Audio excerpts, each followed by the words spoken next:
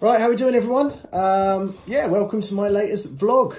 I wasn't really planning on doing this vlog, but to be honest, got the opportunity to go up to Linear and meet up with a couple of my colleagues, Dean and Dave, up there. And had the opportunity to fish on St John's for 36 hours we did. And yeah, it went really well. It was basically mid-April, quite cold. We had a northeasterly wind blowing. And we turned up, got the swims, and to be fair, I had a chat with the guy that was next door who'd been there a few days. Paul his name was. Lovely chap, really nice guy. Shout out to Paul, you helped out a treat on this trip. And he turned around and said that he'd been there a few days and actually the fish didn't want bait. They weren't feeding on bait. Which for Linear, you know, like when you go up to Linear, you expect to be fishing, you know, 2 or 3 on a spot, putting bait over the top of it. And he said that, and, you know, you're sort of thinking, oh, is that true? Or is it just the fact that the fish moved away from him? But actually what I decided to do is to go in with a very softly approach. So I basically fished, I got there in the evening time. I put up 2 rods on solid bags with pellet inside it, and then flicked a zig out there as well. About a 7-foot zig, I think it was. And I fished that until, so I went to bed, woke up at midnight, I think it was. And I could just hear fish sloshing. You know, they were like rolling, going over, all over the place, like out in the middle of the lake. They're like down close in the right-hand edge here. They're really active, the fish. And I sort of sat there, and it got to about 3 o'clock in the morning, and I was like, I've got to make some changes here. You know, like I can't just sit here and have this going on. And Paul said he'd had a few fish on maggot bags, because you're allowed to put maggots inside your bags at Linear, but you can't spot it out. So I nicked some maggot off of Dean. Thank you very much, Dean. And yeah, 3 o'clock in the morning, repositioned 2 bags out there, same spots, but just put the maggots inside the bags and tipped off the baits with a little bit of maggot back on the spots, or the same sort of area, and then kept a zig out there. And first thing in the morning, about 7:30 in the morning, the right-hand rod went off and I had my first fish. So after that, I switched over. I think I kept the middle rod on the zig all day until about 4 or 5 o'clock in the afternoon. 4 o'clock in the afternoon, I think it was. And I switched that over to a maggot bag as well then. But basically, it's one of those sessions where you just sort of figured it out as you went along. And by the... Basically, on the second night, I went to bed quite early because I was exhausted from being up for most of the night before. Went to bed about 9:30, 10 o'clock, I think. But I was up at midnight, so I had 2.5 hours sleep. Up at midnight, had my first fish at midnight. Had one shortly after that, 12:30, I think it was. And then that was it. I was on it. I was like, no, I'm not sleeping. I'm just going to see how many fish I can rack up. And I stayed awake until, I think, 6:30 in the morning, I think it was. And then I finally had to get an hour's sleep before the rod went off. But yeah, I sort of worked it out as the session goes on, and that's what I really enjoy. You know, I'm not one of these anglers that can just sit there and like put the rods out at night time. If I get a bite, leave the rod in until the morning, or if I wake up and hear fish jumping or showing, not act on it. I've got to be active with my fishing. And it was nice. I ended up with 11 fish. So once I switched over to those tactics, I had 11 fish in 24 hours. I had, I can't even remember the list of fish. They're all over 20 pounds. I had a few 28s, a 34.4, I had a 37.8, beautiful fish. The 34 was nice. I had a leather as well. That was a really nice fish. I haven't had a leather for ages. And some really nice young scaly ones as well that were sort of between 20 and 27 pound, I think it was. But yeah, really, really cool session. One of the things that was noticeable was that I was getting all the bites if I didn't feel a drop. So basically there's silkweed out in Linear. And whenever I was casting those bags out, feeding it down, and it was just sitting, I was like, right, that's a fish. And sure enough, it was. Every time I cast out, I felt it down, it went bank like that and cracked down, wasn't doing bites. And I think the reason for that is that during the session, there was, you've all seen them, I think they're called alder flies or something, but they're like black bugs that have got like quite see-through wings. They can't fly very well, but they were all over the place, all over the floor, all over the bivvy. There's obviously a hatch going on out there in the middle of the lake somewhere.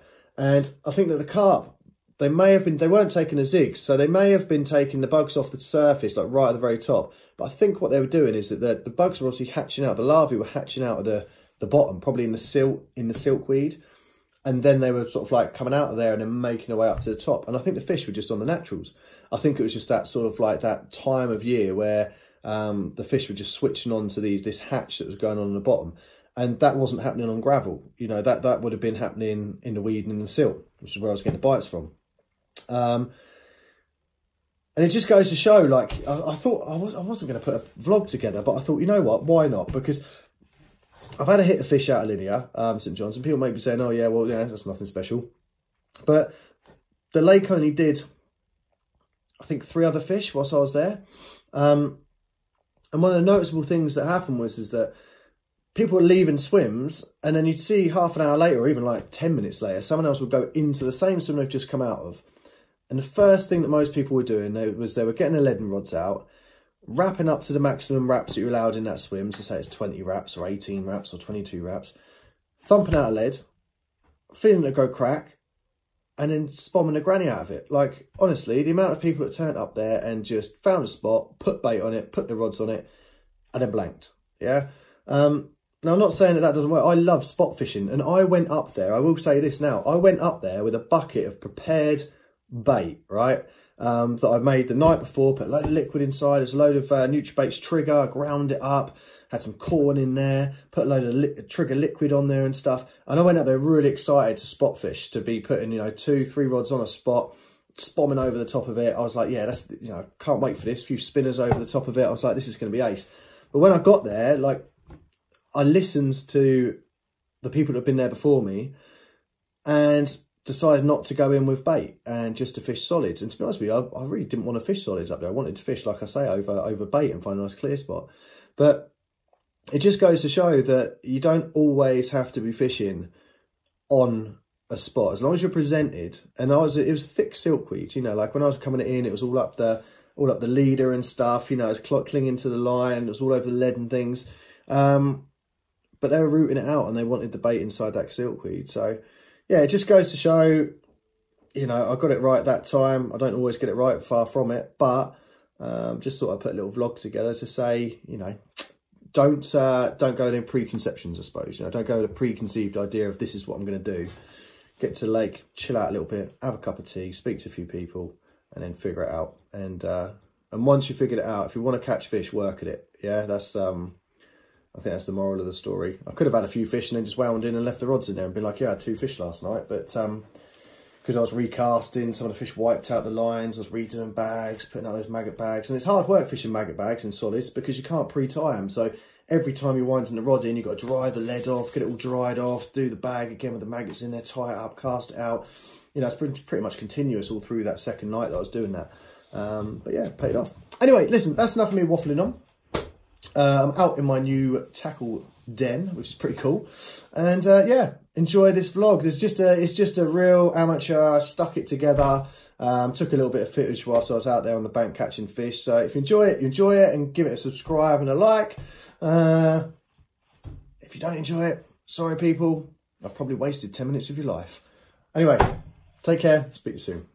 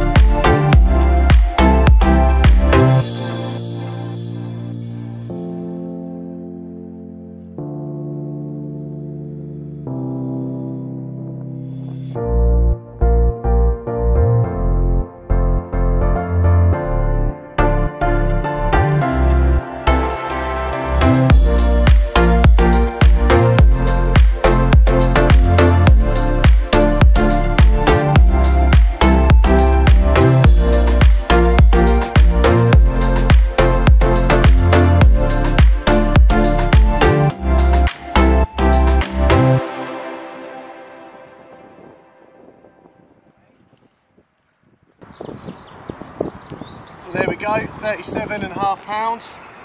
St John's mirror. Second one of the trip. Oh, absolute stunner. Made up for this one. Got a little maggot bag. Yeah, buzzing.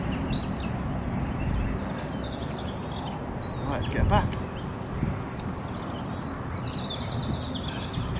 There we go. It's getting to evening time now. This is fishing up the third of the day. Not waiting yet, it's not been up at 20.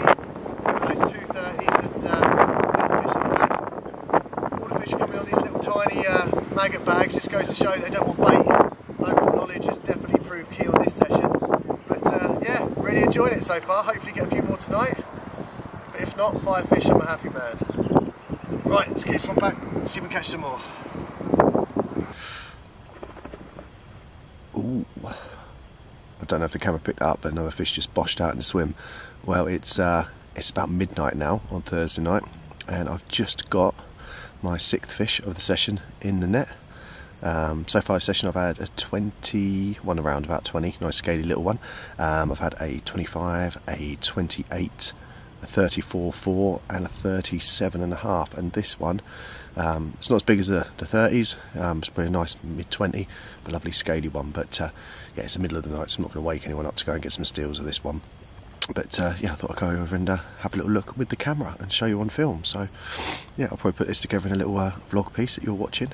It's going really well up here on St John's. We're up fishing on peg 39, I think I'm on. Quite busy, always busy up here, and yeah, just fishing little solid bags with maggots inside. You're allowed to fish maggots in the bags, you can't spawn maggots this time of year. So yeah, just opts in to fish little maggot bags and cast into where the fish want to feed, which seems to be in the siltweed, not on the clear spots that a lot of people are fishing. So although it's busy, I haven't seen another fish out in the last 24 hours. So yeah, everything's going really well. But yeah, middle of the night, it's quite cold. It's where are we? You're in middle of April now, and to be honest with you, it's still quite chilly. I think it's down to about 4 degrees tonight, 5 degrees. So, but the fish are boshing. They're really active at night time, really active. But yeah, this is the first nighttime bite I've had, and the first bite on the left-hand rod. So it's all going well, people. So yeah, let's go and have a little look at this fish, shall we? There she is, sulking in the net. So you can just pull her up so you can see. Lovely scaly one, this one.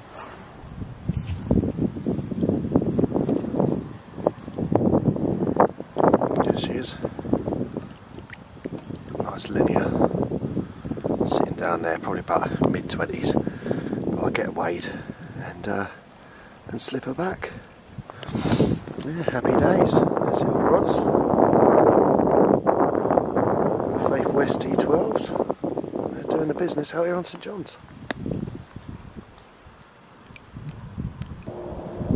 Right, so here she is. Let's have a little look. Dave's woken up to come and help me with this. What an absolute cracker of a fish that is. You just take your torch off it for a second, Dave, because there you go. That's it. Look at those scales popping. Absolute beauty.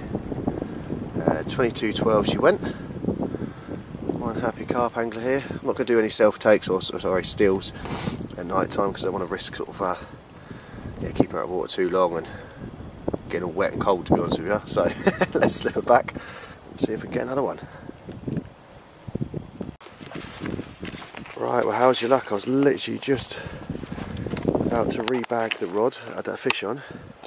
Oh, my shadow's in. Where's my shadow? Right, there we go. Yeah, just about to rebag the rod, and off she went again with 121.25, I think that one is. So happy days. The other side, I don't know if you can you roll her over, Dave, just so we can see if you can turn her over.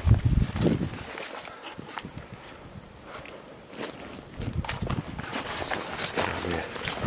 Have a look at that. Look at that side there. Absolute beauty.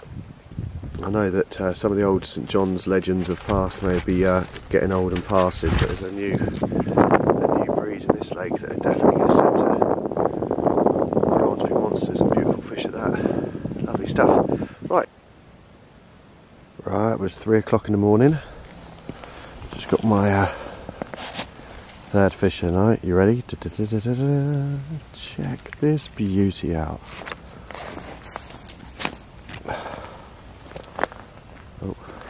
sure. How do I get the torchlight out? There you go. Look at that, mate. £28 on the nose. Absolute stunning mirror. They've got a no sacking policy on here, so I'm not going to retain it or anything like that. Just get these video clips and slip her back, but really good fight, this one. There we go.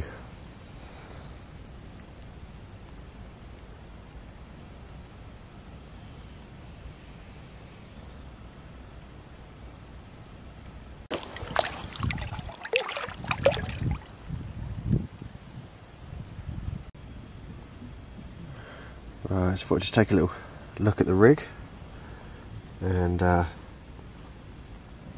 setup I'm using. So you can see there, it's got a short braided hook link, little pink bit of fake corn with a big bunch of, I say big bunch, about 10 red maggots just on top of it, going through to an inline lead on one of the Avid quick change stems. You can't quick change when you're fishing maggots, so it's difficult to do it with solids because the maggots just yeah, don't like being in the bag for too long. So that's the rig I'm using, and then you can see there I've just got my little bit of pellet going in the bottom of the bag, a couple of scoops of maggot, a bit more pellet on top, and out she goes.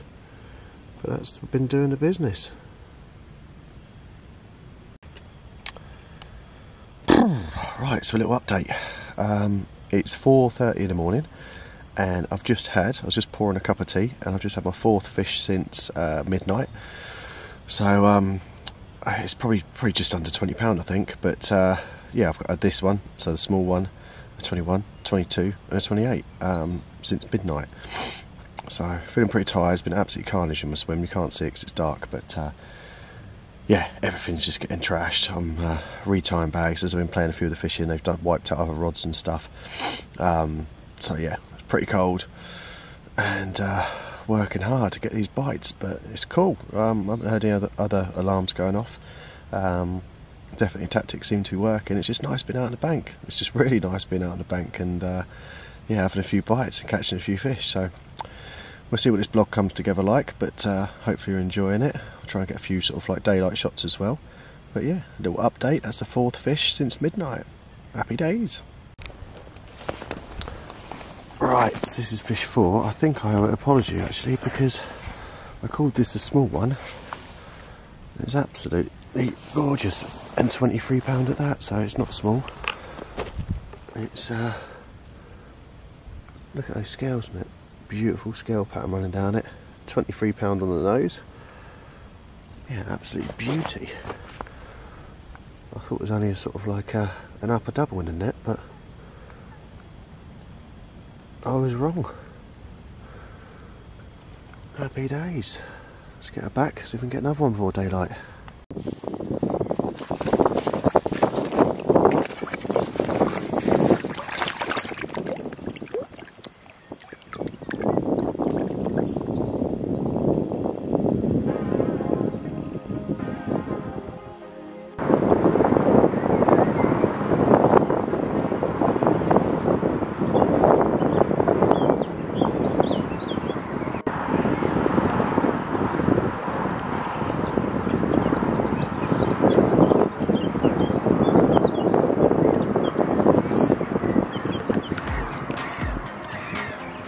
There we go, first thing in the morning, it's 7:30 in the morning. Not had much sleep last night. In the nets here we've got fish number 10, we've got fish number 11.